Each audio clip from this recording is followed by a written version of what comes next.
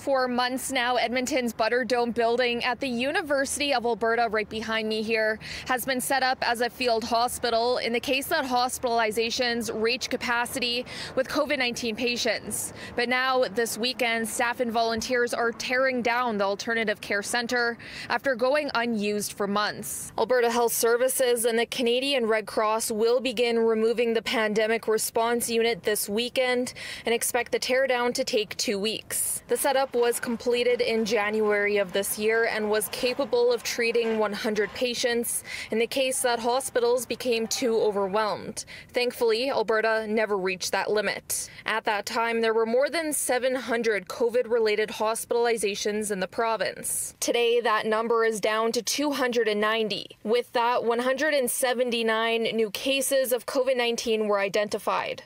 Most of the equipment and tents will be transferred to a new unit at the Edmonton Centre. Although there are no plans to use this unit, it will be operational by Wednesday in the case that the province needs extra support. In Edmonton, Laura Crowe, City News.